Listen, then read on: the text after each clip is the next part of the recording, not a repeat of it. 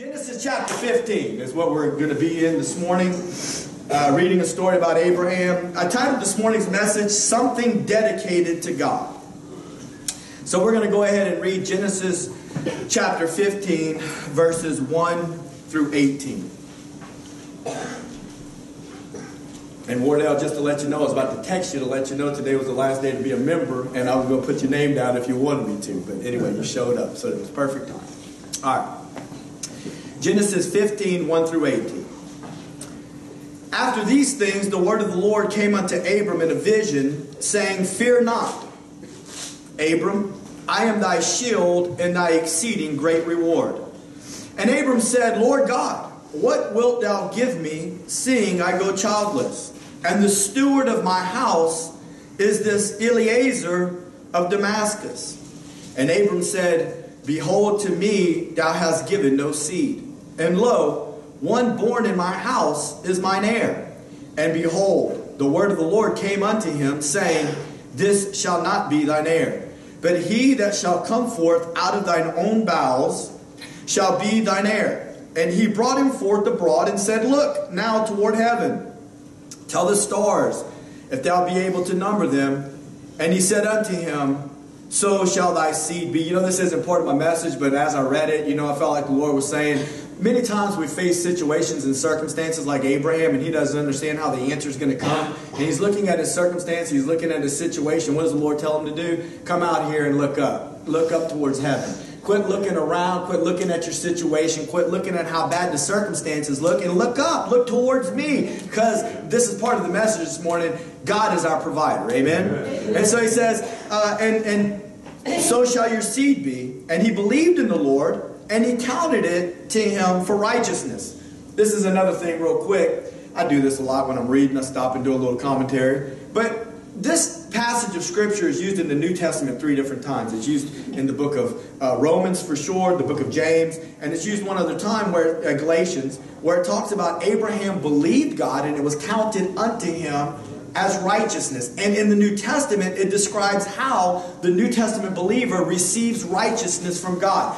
Abraham specifically believing God according to the plan of God, and the result of his faith was that he was pronounced righteous by God. The same holds true for the New Testament Christian. This is what we need more than anything in our lives, is to be considered righteous by God. Everything else that you need for your life falls into place once God can consider you as righteous in His eyes. The only way He can consider you as righteous in His eyes is if you have put faith in the plan that He has put together. He's not going to consider you righteous because you go to church 4 times a week, two, 3 times a week. He's not going to consider you righteous because you're involved in all the different ministries, whatever the church has available. He's not going to consider you righteous because you sign up for a membership, or that you give your money every time you're supposed to give your money. None of that is going to make you righteous in the eyes of God. God has a plan. Mankind born of Adam is born in sin, and God's plan to provide righteousness for the sinful man is the giving of His Son Jesus, who would die on the cross, pay the penalty for sin, and the result of that transaction, where your guilt was laid upon Jesus and His righteousness was laid upon you. Now the Father can say, righteous. Now you can be His child. Amen. He will be your God, and because of that you have access to His presence and you have access to His power. Amen. That's a good word. That's the plan of God. That's how He makes you righteous. In the Old Testament, this promise that God is giving Abraham is the foreshadowing, is the precursor, is the trailer before the main event. This is the promise that He's given to Abraham that will be fulfilled through Abraham and ultimately result in Jesus. Amen. 2,000 years before Jesus was ever born. 2,000 years before Jesus ever walked on the face of the earth, God gave this promise to Abraham. All right, He says, and He counted it unto him for righteousness. And He said unto him, I am the Lord that brought you out of Ur of the Chaldees. He took Abraham, in modern vernacular, out of Iraq and brought him to Israel, to give thee this land to inherit it. And He said, Lord God, whereby shall I know that I shall inherit it? How am I going to know? You're giving me a promise, God, but how will I really know that this is going to come to pass? Look what the Lord says. He said unto him, Take me a heifer of 3 years old, and a she-goat of 3 years old, and a ram of 3 years old, and a turtle dove, and a young pigeon. And he took unto him all these, and divided them in the midst, and laid each piece one against another. But the birds divided he not. And when the fowls came down upon the carcasses, Abraham drove them away. Now let's just hold on a second, slow down. Good stuff. Abraham said, how am I going to know that you're really going to provide the promise? That I need a promise from you, Lord. You've given me a promise already, but I don't see the fulfillment of the promise. So how am I going to know that you're really going to come through? Go get a heifer. Get a heifer, get a goat. What does this even have to do with? He split these animals in half and he laid them, he divided them on the sides. And in Old Testament times, in ancient times, this was what you called cutting a covenant. So what they would do is they would take these animals and they'd split them in half and they'd lay the two sides of their carcasses and they would make a path between them. Then the two members that were cutting the covenant together would walk through the middle of those carcasses. And what was being said is that we're in agreement with one another. We're in agreement with one another, and whoever fails on their end of the agreement, the same fate should happen to them that has happened to these sacrifices that were offered up right here. And so that's the idea of the Old Testament covenant. This is what God was saying. How do you know that I'm going to fulfill the promise? Because I'm making a covenant with you. Now, one of the things that I want you to see is that immediately, once Abraham split these carcasses and did what it was that God asked him to do, I'm calling to this morning's message something dedicated to God. God asked something of Abraham, and Abraham was going to dedicate it to him. And as soon as Abraham went to give God what God was asking, what happened? The fowls of the air came down and attempted to steal the very thing that Abraham was desiring to offer up to God in obedience to what God was asking of him. We'll get into those fowls here in a moment. But I want you to know that each and every time God's making a promise, and each and every time somebody desires to dedicate something to the Lord, you can expect the fowl of the air to show up. But it says that Abraham drove, when the fowls came down on the carcasses, Abraham drove them away. And when the sun was going down, a deep sleep fell upon Abram, and lo, a horror of great darkness fell upon him. You know, I've never spent a whole lot of time on that part of it. I've always looked at the fact that Abraham fell asleep, because it's very profound in this particular story. What's that? I don't want to talk while I'm outside the camera, because I'm going to just cause confusion. All right. In this particular story, I've always focused on the fact that Abraham fell asleep. Abraham fell asleep, and what ended up happening is that he didn't walk through the carcasses. Only God walked through the carcasses. The good news about that, and this isn't really part of my message, but it should be, is that God's the one that cut covenant in this situation. What does that mean? See, in the ancient times, both parties would walk through the split carcasses. But in this covenant, only God walks through the split carcasses. Why? Because God can't depend on you. Right. Amen. Come on, somebody, help me out. I'm not talking using the pronoun you. I'm saying God can't depend on us. God can't depend on us to be faithful to our part of the covenant. But God is faithful and true. Amen. God never fails. God, hallelujah. God never messes up. He's always faithful. He's always true. You can think you're faithful in your own eyes. You can think if you have a problem with self-righteousness, and many of us do, right? We can think in our own prideful minds, oh no, I'm pretty faithful to the Lord, preacher. No, you're not faithful to the Lord in all of your motives and all of your thoughts and all of your ways. No, you're not. It's maybe because you have a sinful nature that's still resident on the inside of you, and half the time you and I can't even see how wicked our heart is. Oh, preacher, you're preaching a little too hard. No, I'm just telling you the truth. The prophet Jeremiah said that the heart of man is deceitfully wicked. Who can know it? The Apostle Paul in the New Testament spoke of the fact that my conscience is clear, but that doesn't make me innocent.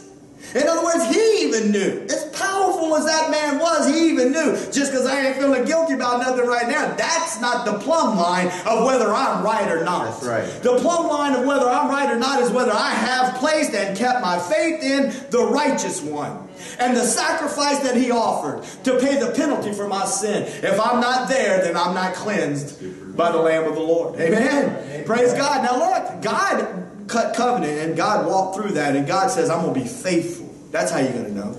That's how you're going to know, all right? So a deep sleep fell on Abraham. He wasn't even awake to do it. But even during the most powerful time of his life, one of the most powerful days of his life, a great horror of darkness fell upon Abram.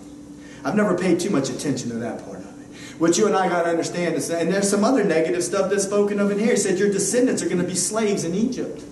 You know, the truth is that even in the life of the Christian, and some of you have been in this a little while and you figured it out for yourself. Even in the life of the Christian, there's times of darkness. There's times of things that just don't make sense. I don't understand why it is going the way that it is. I don't understand why it's happening the way that it is. Why isn't it going in the way I expected it to go? Well, there's a whole lot of different reasons for that. But there are times of darkness in the life of the Christian. But I'm here to tell you something, that if we would hold on to the Lord, see, it's in the valley, right? That's what the psalmist David said. Though I walk in the valley of the shadow of death, I will fear no evil, right? For thy rod and thy staff, they comfort me. God is our authority, and God knows where to send us, and He knows how to accomplish His will in the midst of our lives. He said unto Abraham, know of a surety that your seed, He's given him a prophecy about the result of Abraham's seed, shall be a stranger in a land that is not theirs. Talking about Egypt. And shall serve them. They became slaves. And they shall afflict them 400 years. That prophecy came to pass. And also that nation whom they shall serve will I judge. And afterwards shall they come out with great substance. And thou shalt go to thy fathers in peace. This isn't part of my message either, but let me just say this. God purposefully allowed Israel to become slaves in Egypt. He said whenever this whole season is done in their life, they're going to come out with great substance. Mm-hmm. Many times we don't understand why it is that we're going through various things in our life. Can I give you a news flash for the preacher too and for you also? That there's things in us that God desires to do. There's works in us that God desires to accomplish. Amen. And spiritually speaking, when we've been through the trial, if we will hold on to the Lord, amen, whenever the trial is over, there will be great substance on the spiritual substance on the inside of us that He has produced. The enemy the whole time is trying to steal it. That's what them vultures are. Trying to steal the dedicated thing to the Lord. The enemy wants to steal from you what it is that God has for you. He says, but in the fourth generation they shall come here again, for the iniquity of the Amorites is not yet full. In other words, the land I'm going to give you, I'm not ready to give it to you yet. And it came to pass that when the sun went down and it was dark, behold, a smoking furnace, that's God, and a burning lamp, that's God, that passed between those pieces. In the same day the Lord made a covenant with Abram, saying unto your seed have I given this land, from the river of Egypt unto the great river, the river Euphrates. You know, this chapter right here followed obviously the previous chapter. And in that previous chapter, the story is that Abraham's nephew Lot had made some decisions of his own, and we won't get into that. They weren't good decisions. He made decisions based on what his eyes saw, sensual decisions. You know what I'm saying? He was affected by his senses. This looked good, so he made a decision, and it caused really a mess in his life. Well, Abraham, with 318 servants, went and fought 4 kings of the east in order to deliver his nephew Lot from this bondage, right? And Abraham was successful in that victory. Now, it was a supernatural victory that God had given Abraham. And in the very next chapter, this is Abraham's voice to God. When are you going to give me my seed? The only seed that I have is this Eliezer who was born in my home, but he's not my child, he was my servant. When are you going to give me my seed? God just showed up and gave you a powerful victory, but here you are questioning God and the promises that He promised you, and you're wanting things to take place the way that you want them to. And so, really and truly, he is experiencing a level of fear, because the reason I know that is because of what God responds to him. He says, fear not, Abram. He says, I am your shield and your great reward. What it is that you need, I can provide. You don't have to be fearful, and maybe you think those kings are going to come back for you. Whatever it is that you're feeling, or maybe you think that my promises aren't going to come true to you. But I'm here to tell you right now that I am your shield, your protection, and I'm your great reward, your provision. Whatever it is that you need from me, I am the one that can give it to you, Abraham. Your preacher can't give it to you. Your husband can't give it to you. Your best friend can't give it to you. I can give it to you, Abraham, if you will just trust me in the midst of it all. God gives Abraham assurance that he is what Abraham needs. You know, this has been true for all of God's people throughout the years, right? Throughout the ages, because it's true of all human beings. We have a fear sometimes of the unknown. Listen, people deal with different issues. I have to be honest with you. I don't feel like I have, and it's only the grace of God. I realize that. Every now and then I feel like the Lord will move his hand back a little bit and I'll start feeling anxious about something, but that's not typically Matt. Even in some of the worst times of my life, I can't say that I've ever really feel like I've been stricken with fear on a regular basis. But there's a lot of people that live in fear. There's a lot of people that live in fear and anxiety that they don't know what's going to happen next. And because of that, they're always, they don't know what to do. They don't know how to trust. And they find themselves moving all over the place in various ways and in various directions. People have a fear of the unknown. People have a fear of how they will be provided for. Abraham's, how are you going to provide for me, Lord? I need you to show up in this situation. For Abraham, his only need was to trust God, because it was God's promise and he would have to provide when it's all said and done. God can be trusted according to his word. His promises are yes and amen. And furthermore, there are many times that his promises for our lives come true also. In other words, when he gives us those promises, once again, he can be trusted to fulfill them. Let me reword that.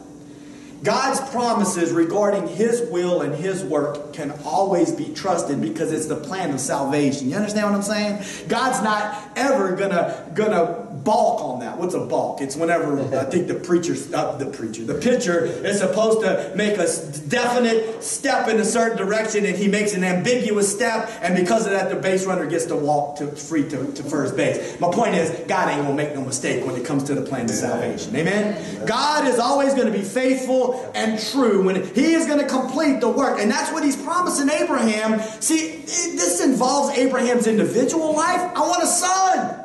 But it also involves God's big old plan. And every promise that you might have in your life has to be connected in some way, shape, or form to God's plan. Now, many times, this is the reason I want to tell you this. God does give us promises in our individual lives. The promises of God in our individual lives will always line up with God's big plan, though. Sometimes, though, we think God promised us something that he never did. Can I get an amen? Because sometimes there's things that we want, and we want them done a certain way, but God said, I never told you. Don't blame that on me. Don't say I didn't come through for you, because I never told you that I was going to give you that. Amen. Come on, somebody, help me out here. No, you wanted that.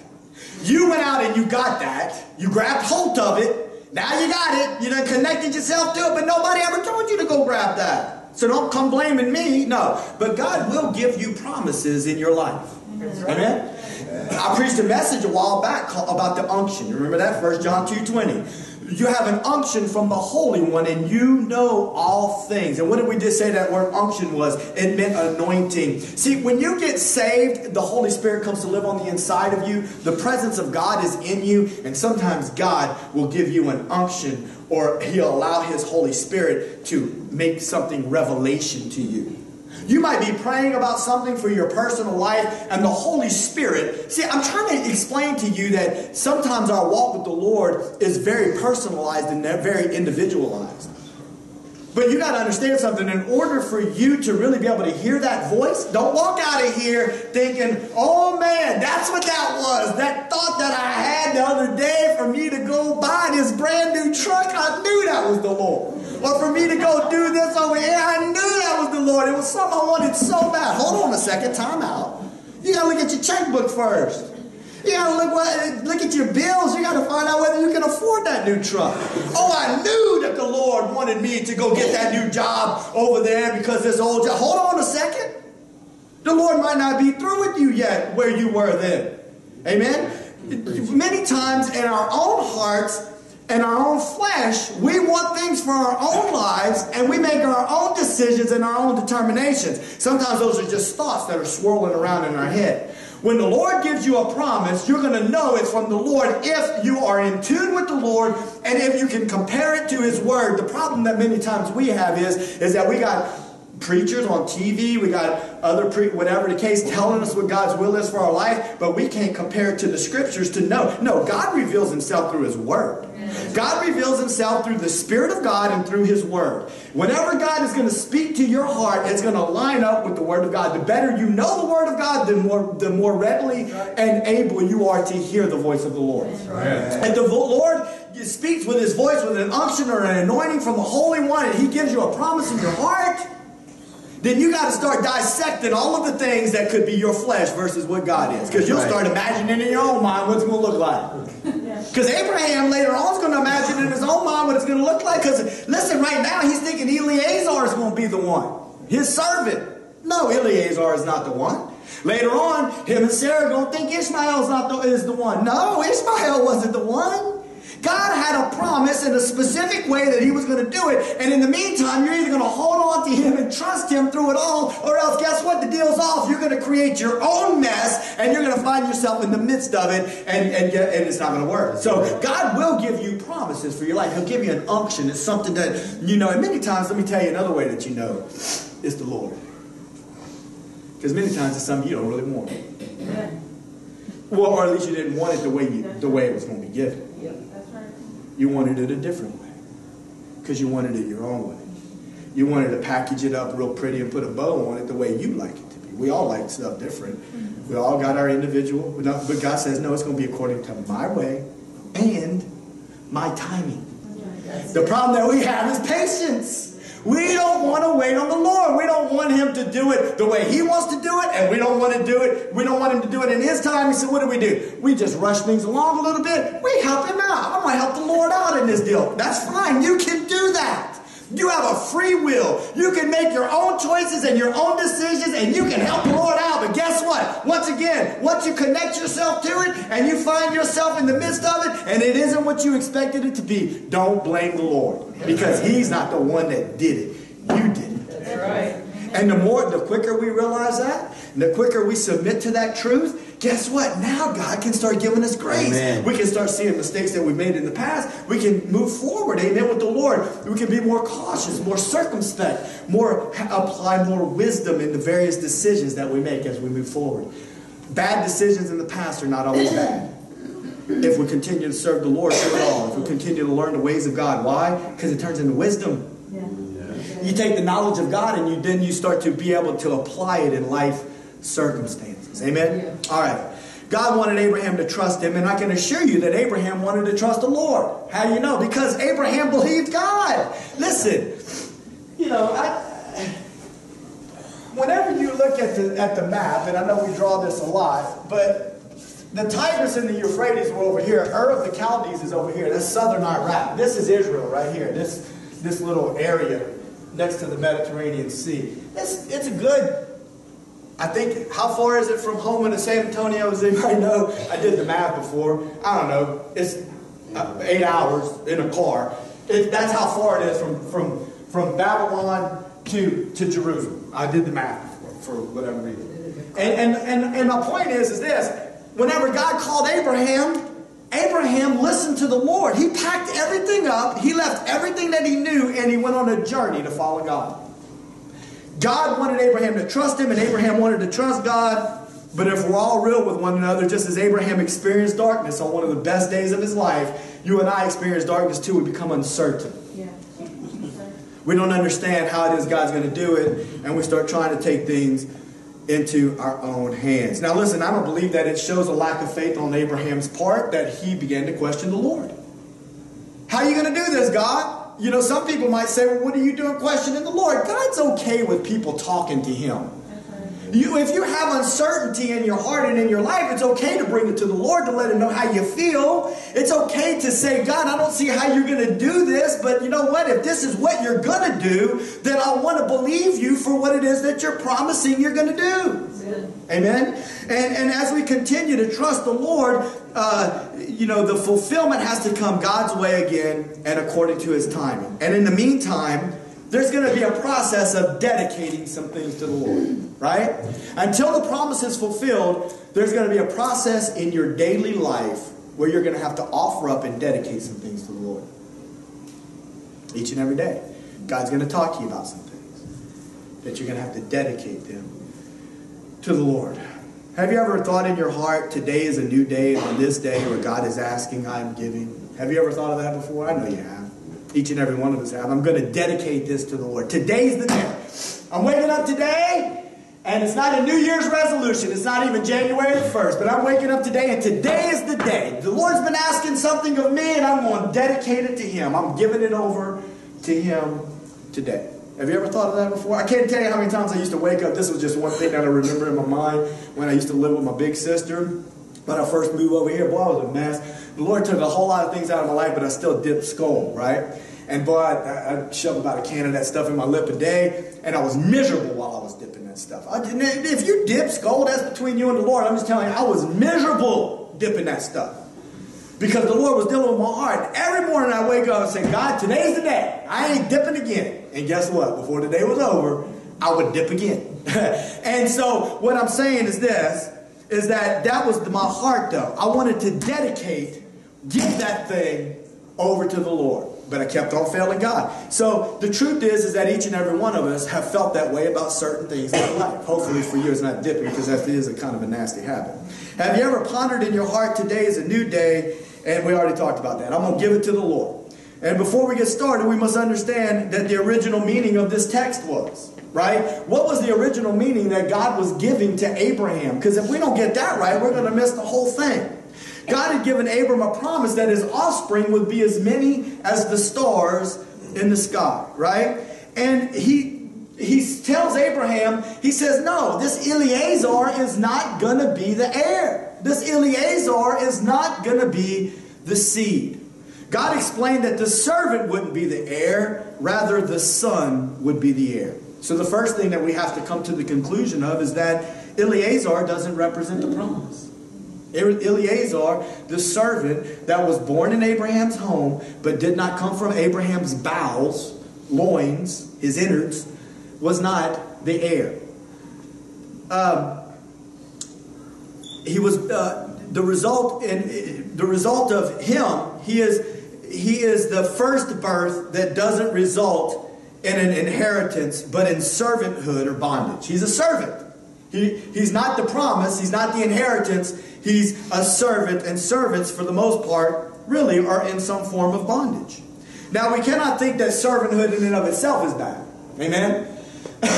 I mean, I just want to throw this in there. The parable of the talents explains to us that our faithfulness during the kingdom age results in a reward in the end. Amen? But for this purposes here, I just want you to know the servant isn't the heir. The servant represents bondage. And in reality, a son must be born in order for there to be an inheritance. Let's look at Galatians chapter 4, verses 1 through 5. Now, we talked about some of these scriptures a few weeks ago because I preached on the two covenants. It says in Galatians 4, 1 through 5, now I say that the heir, as long as he is a child, differs nothing from a servant. So the idea in this passage of Scripture is that the heir is the promised offspring. Let's just pretend it's a physical child who lives in a home where the father's very rich. All right? He has an inheritance coming to him. All right? But he's still a child. And as long as he's a child, he's no different than a servant. He has access to some things, but he can't just take the stuff that belongs to him and do whatever he wants with it, right? He says, though he be Lord of all, one day he's going to be the master of the whole house. Until the time appointed by the Father. Even so we, when we were children, Paul's talking about Israel, the nation of Israel, in an infant stage, under the tutelage of the law. until the fulfillment of Jesus came. All right? He says, we were in bondage under the elements of the world, but when the fullness of time was come, God sent forth his Son, made of a woman, made under the law, to redeem them that were under the law, that we might receive the adoption of sons. This is just a text that shows the difference between a servant and a son. That the inheritance belongs to the son, and that ultimately the inheritance was connected to the Son of the Father. Amen? Galatians 4:21 through 24. This scripture we talked about, this is what I actually preached a few weeks ago. It talks about the difference between Ishmael and Isaac, which is really Abraham's offspring. But it says, tell me, you that desire to be under the law, do you not hear the law? For it is written that Abraham had two sons. He had two sons, Isaac, not Eleazar, but Ishmael first and then Isaac. The one by a bondmaid, that was Hagar. That was not his wife. That was the Egyptian slave woman that he had Ishmael with. The other by a free woman, Sarah, his wife, who was Isaac. But he who was of the bondwoman was born after the flesh.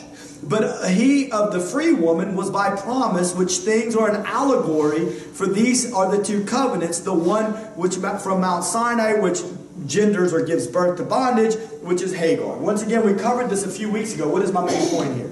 My main point is that the first birth, Ishmael, represents the first birth before Jesus. In a similar fashion, Eleazar was even before Ishmael. He's not the promise. He's not the inheritance. But God is promising a son, amen, that's going to ultimately be the heir. What you and I need to understand is that as God's plan of salvation unfolded through the ages, he sent the heir, which was his son, to produce for you and I to be able to receive the inheritance, for you and I to be able to also become joint heirs with Christ. Now, I'm going somewhere because we're talking about access this morning, right? Romans chapter 8, verses 15 through 17.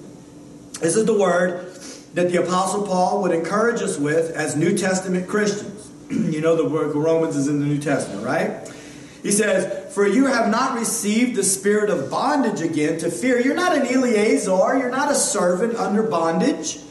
But you have received the spirit of adoption, whereby we cry, Abba, Father. The Spirit itself bears witness with our spirit that we are the children of God. And if children, then heirs, heirs of God, and joint heirs with Christ. If so be that we suffer with him, that we may also be glorified together. So what is this saying? This is saying, listen, in the New Testament, when you've gotten saved, hallelujah, when you get saved, the Holy Spirit comes to live on the inside of your heart. The Holy Spirit bears witness with your spirit that now you are no longer under the bondage of the previous life. You are no longer a servant like Eleazar. Instead, you are now a joint heir with Christ. You've become the sons of God according to what the book of John would say. And to them who believed in him, he gave them the right to be known as the sons of God. Amen. Look at John chapter 15, verses 10 through 15. This is Jesus talking to his disciples.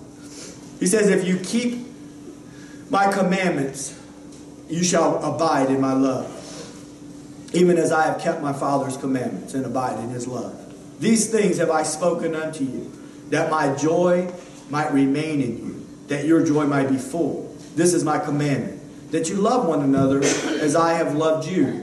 Greater love has no man than this, that a man lay down his life for his friends. He's saying, I'm about to lay my life down for you. I'm about to go to the cross. I'm going to sacrifice my life for you so that you can experience the love of me and the Father. He says, you are my friends if you do whatever I command you. Henceforth I call you not servants, for the servant knows not what his Lord is doing, but I have called you friends, for all things that I have heard of my Father I have made known unto you. All this in the New Testament, what Jesus is saying. And see, the Apostle Paul gives us further commentary on Jesus' words.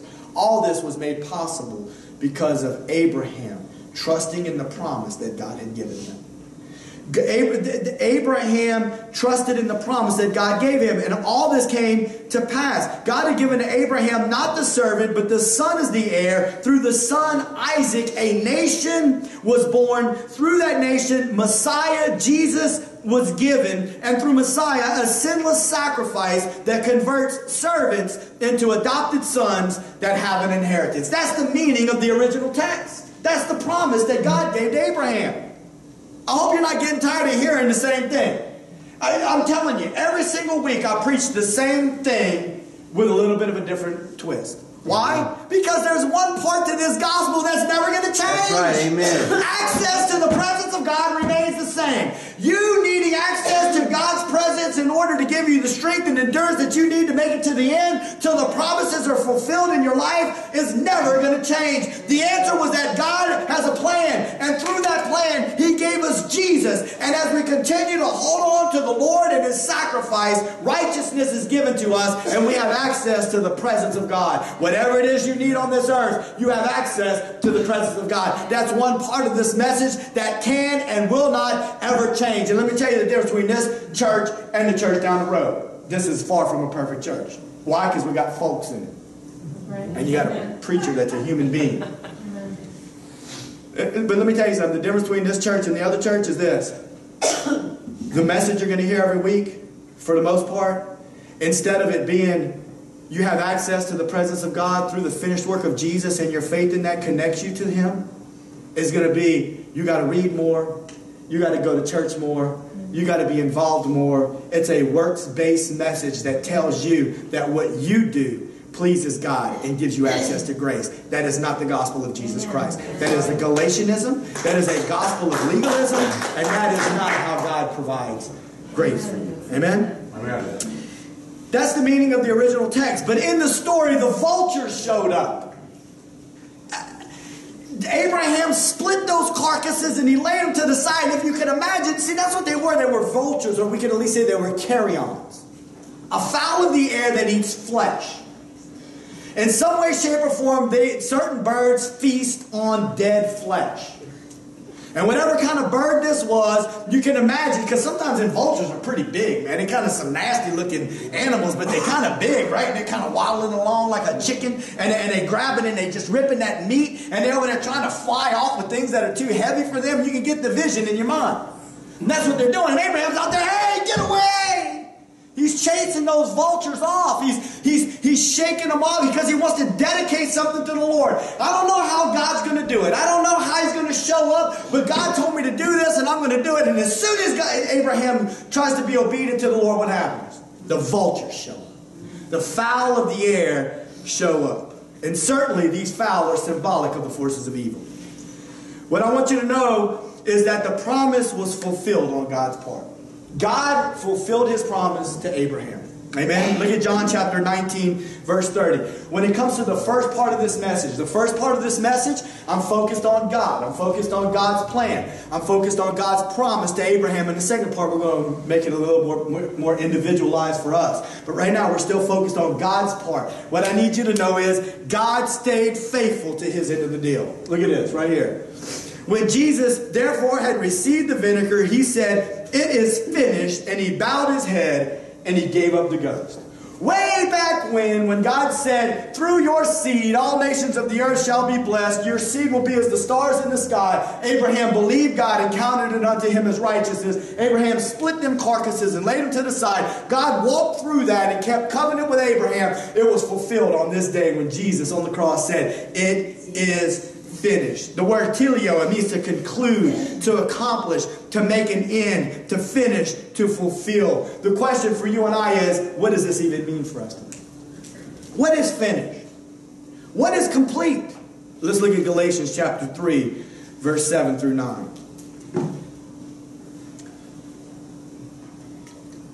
Know ye, therefore, that they which are of faith, the same are the children of Abraham. You don't have to be a Jew to be a child of Abraham. Your cultural lineage does not have to come from Israel in order to be a child of Abraham. The point that God through Paul is making in the book of Galatians is that just as Abraham believed God regarding the plan of salvation, you, if you believe God according to the plan of salvation, are a child of Abraham. You are a seed of faith. Think of all of the millions of people through the ages that believed like Abraham did and received the salvation of the Lord.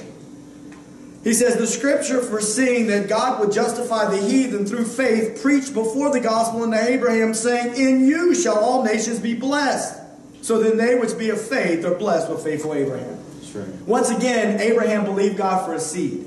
Did he have it completely understood what that seed would mean? That seed Isaac would give birth to Jacob, and Jacob's name would be changed to Israel, and Israel would have 12 sons, and those 12 sons would be the 12 tribes, and that they would spend time 400 years in Egypt, and that they would swell to a great nation, and that God delivered them on the Passover night, and that he would split the Red Sea and bring them over on dry ground and bring them into the land of Canaan, and that land would now be called Israel. Did Abraham understand all that exactly when God promised? No, but that's the fulfillment of the promise.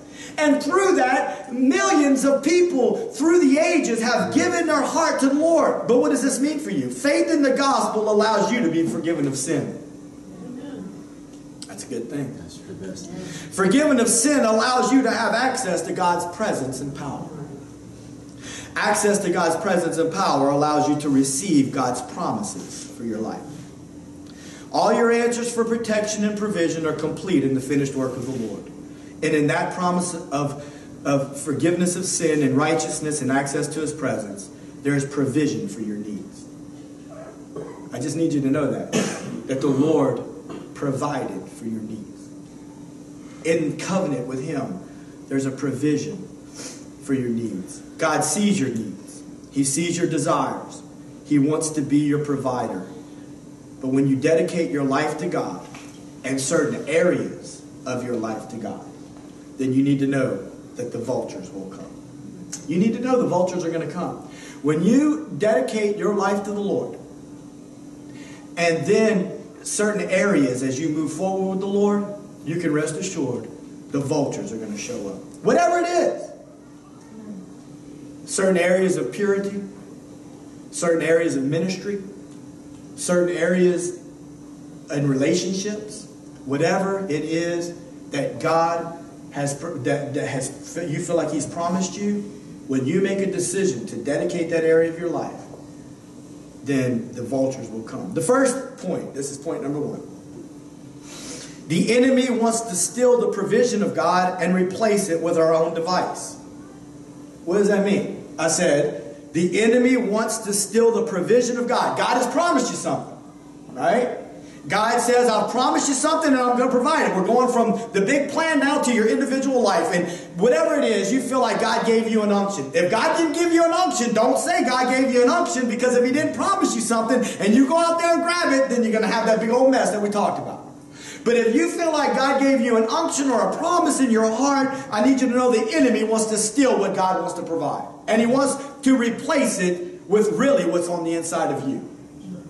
And he does that all the time. Well, what do? You got some text for that? Well, I got a lot of stories for that. Abraham wanted to replace it with Ishmael.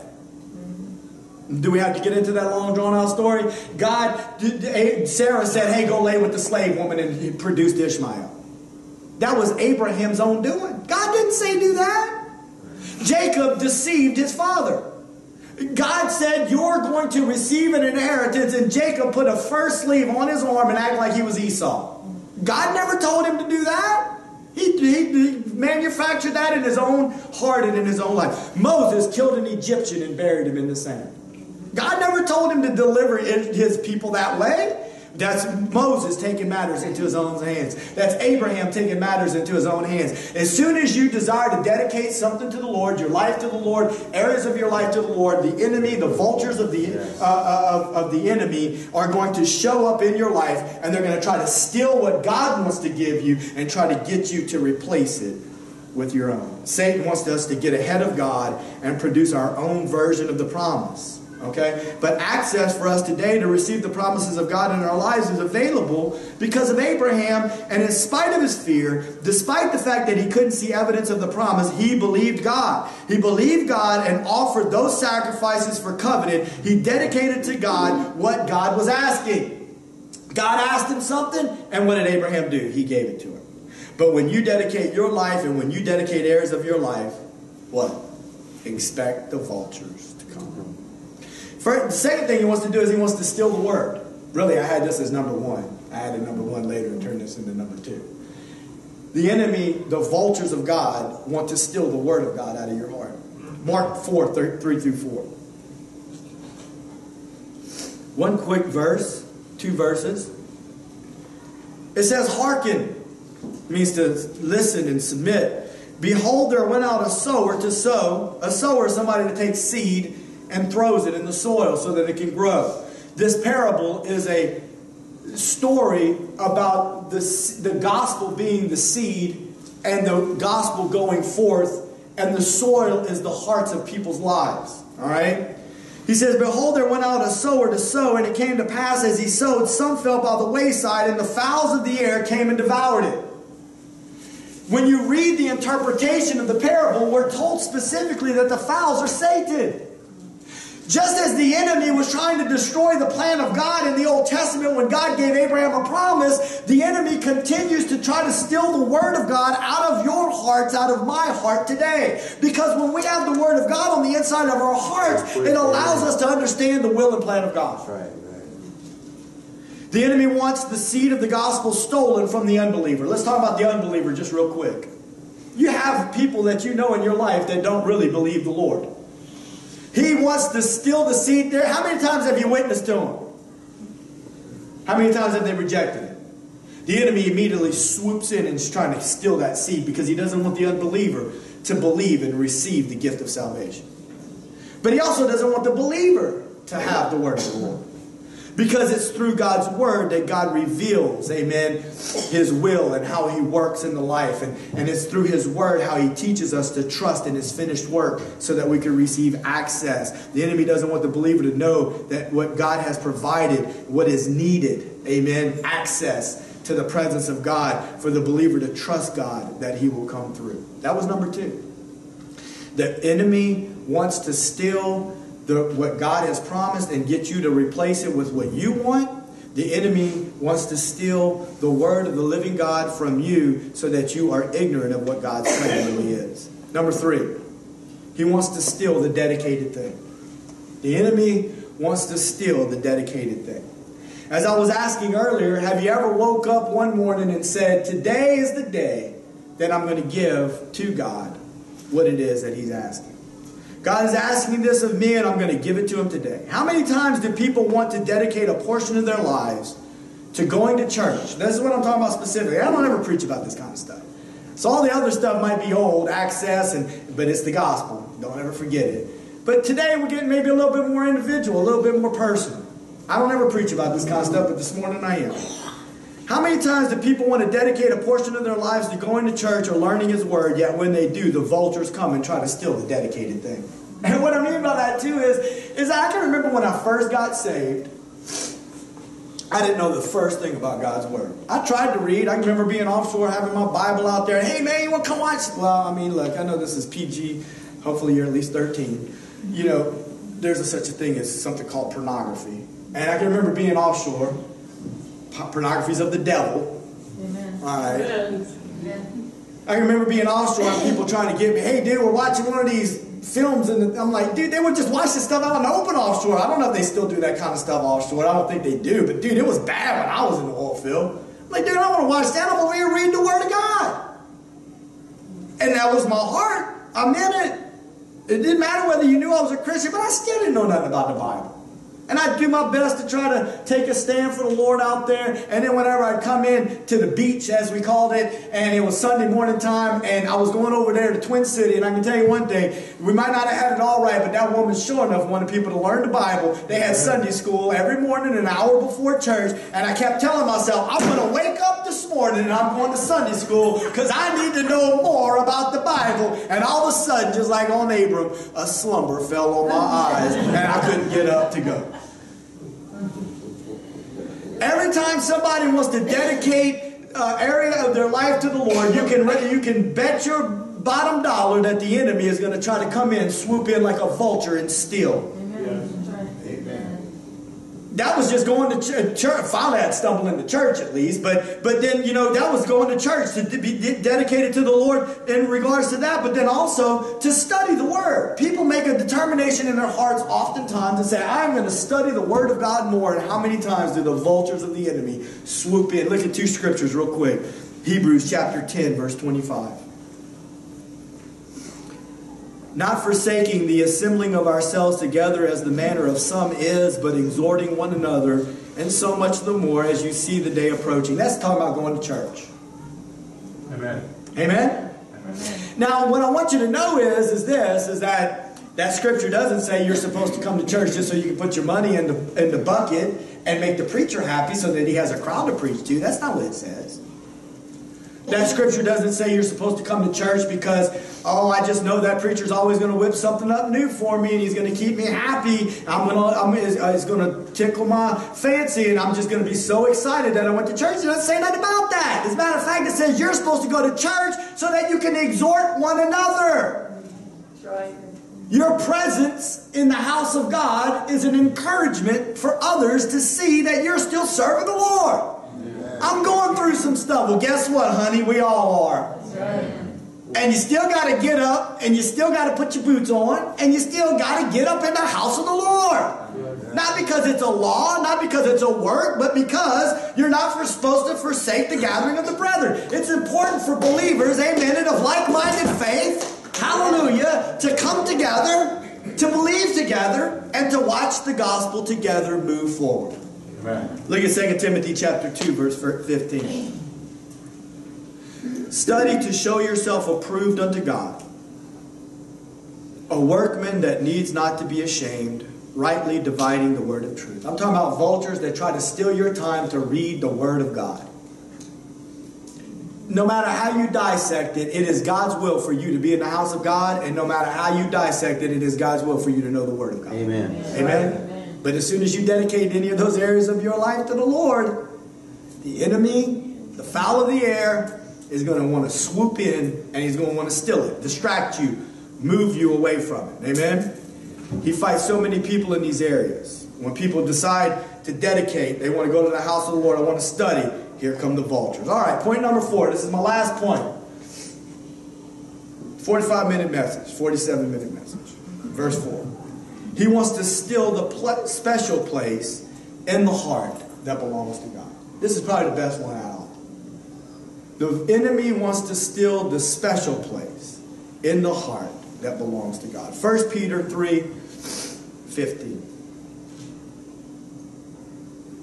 It says, but sanctify the Lord God in your hearts and be ready always to give an answer to every man that asks you a reason of the hope that is in you with meekness and fear. The word sanctify means to separate out. God says, I want a special place in your heart. I want to be separated out from all that other garbage that's going on around you, and I want a special place in your heart. And whenever God has a special place in your heart, people around you know it. Why? Because He's got a special place in your heart. And whatever has a special place in your heart, you talk about it. The word sanctify means to separate God, is to have a special place in your heart, and the enemy wants anything to get in the way to prevent that from happening. Whatever we try to dedicate to God, the enemy will try to devour. There are so many things in our lives that we want to let go of because we know that they get in the way of God's separated place. I can sit here and list off a lot of things.